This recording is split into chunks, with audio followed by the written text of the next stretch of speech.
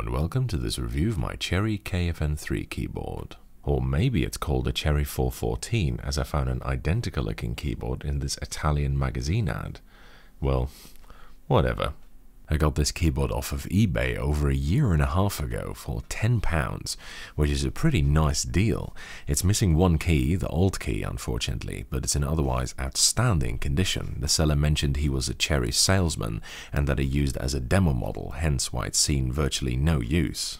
I've been wanting to show you this one for a while now because it's a very interesting critter. Many things about this keyboard are completely different from even their really early MX boards, and that is because this hails from an era in which Cherry MX had not come out yet, despite the MX switch design being 35 years old as of making this video. I have no idea how old this particular unit is, unfortunately.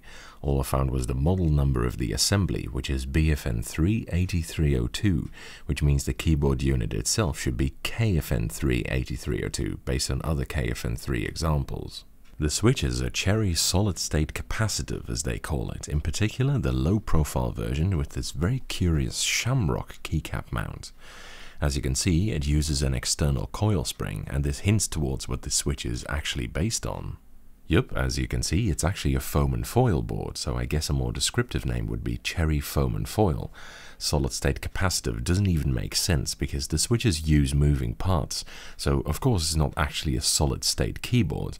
But that said, the name is a lot cooler than Cherry foam and foil, and they must have thought so as well because in a contemporary diagram of the switch they tactically refer to the foam and foil parts as an over-travel pad and movable plate with dielectric.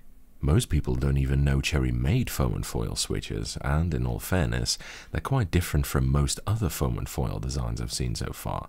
Apart from the unique shamrock mount, the shape of the capacitive pads is also very curious. And most important, while other foam and foil switches I've seen so far tend to suck gargantuan gorilla ghoulies, these ones are actually really nice. Instead of being scratchy, stiff and mushy like most are, these are smooth, light and feel surprisingly firm, not spongy in the least. They show almost no binding either. Very nice. I think I'd like using these in a daily driver too. Also, the sound is excellent. It has a nice, clean quality to it in my opinion, let alone the fact that they sound very deep and bassy. In fact, I think it sounds extremely similar to popcorn popping inside a paper bag. Listen to this.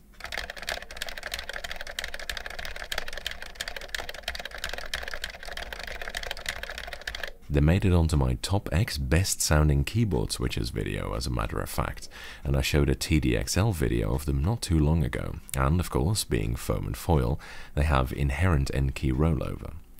Not bad. I've read an article where it is claimed that these have a lifetime of 300 million keystrokes, the highest figure I've seen so far for foam and foil switches, which are normally 100 million. I have to say though, I think that's just a case of measuring for a longer period of time. Modern switch manufacturers, for example the ones that produce optical and Hall effect switches, do the same, as measuring even just 100 million key presses takes almost a year, so they just cut off the measurement there. A Cherry catalog entry from 1979 that lists these switches shows some really funky features as well.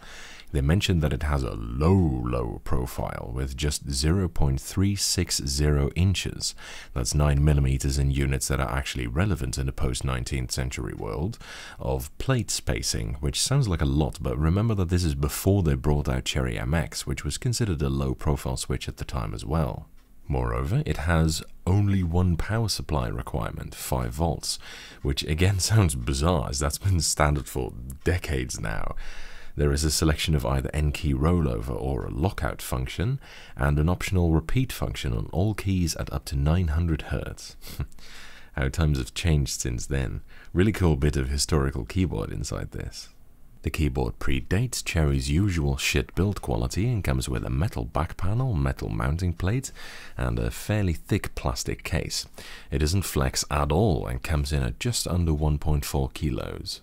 I'll admit it's lighter than I had thought based on the materials it uses, being only half the weight of the almost identically sized XT Model F, but it still feels like a very well made keyboard.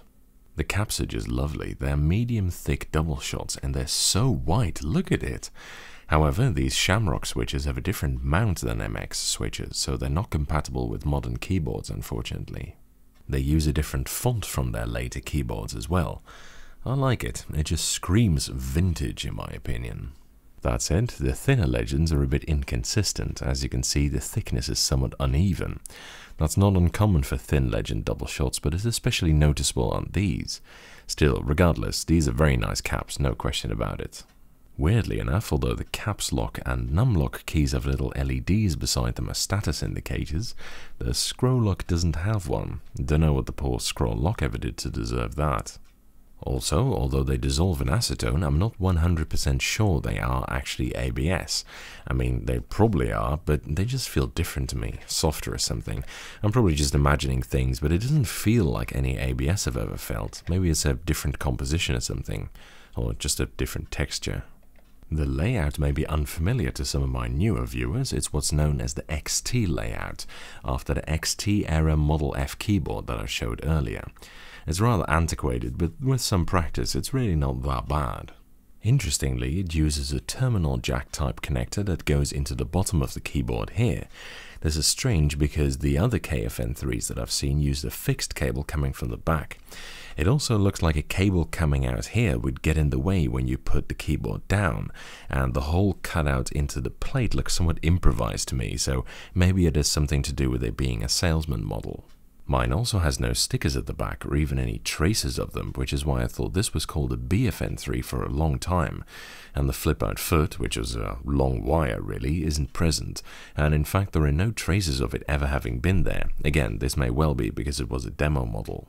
Normally, a very long wire runs along the back here, which can be flipped down and used as a foot. I have no idea where it is or if it ever came with one. If it did come out, it seems it wasn't the most robust design. Anyway, I like this keyboard. I think it would be quite usable as a daily driver. It also shows a cool side of Cherry's history before MX switches, and again, personally, I like these a lot better.